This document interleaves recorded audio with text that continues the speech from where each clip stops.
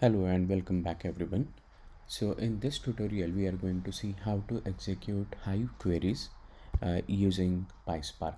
Basically in the last tutorial we have seen how to create this Spark session and how to use it, and in this particular tutorial we are going to see how to execute the basic Hive queries using the your PySpark or Python application. So till creating the Spark session, it is everything is going to remain the same. As you can see on the screen here on the line number 1, we have imported the PySpark SQL, the Spark session module, and using this particular code we have basically created this Spark session. Yeah, so this code is always going to remain the same. There won't be any changes here, and what we need to do is now we need to use this Spark session dot SQL, and you just write here it's not needed, so let's skip this. And here you just create whatever query that you want to execute, right? So basically let's say I wanted to create the table. Yeah, so I'll say create table, maybe PySpark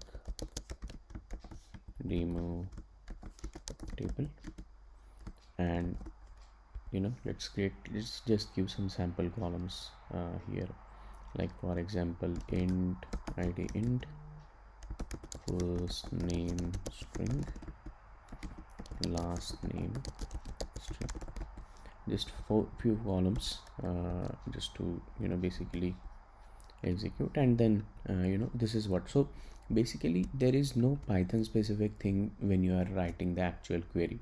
It is all your Hive skills. Whichever query that you wanted to write, it has to be a valid query.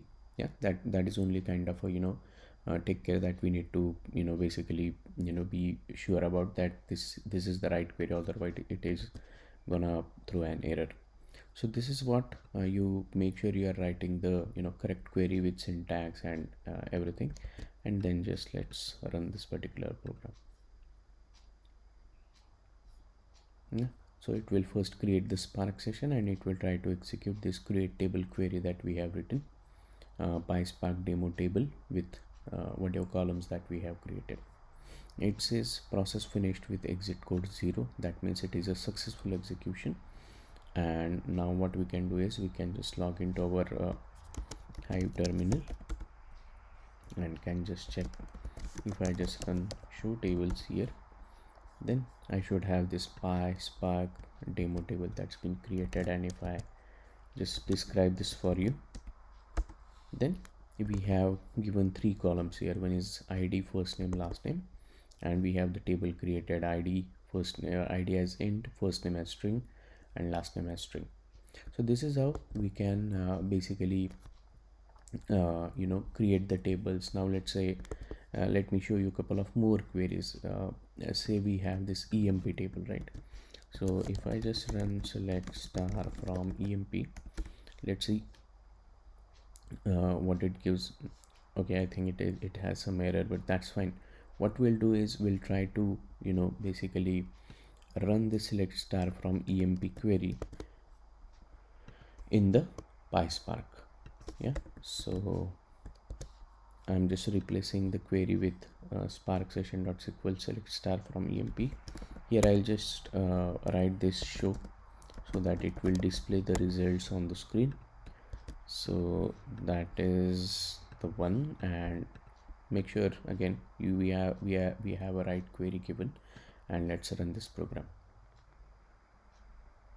So again it will create the Spark session and it will try to execute the select star from emp query in the Hive.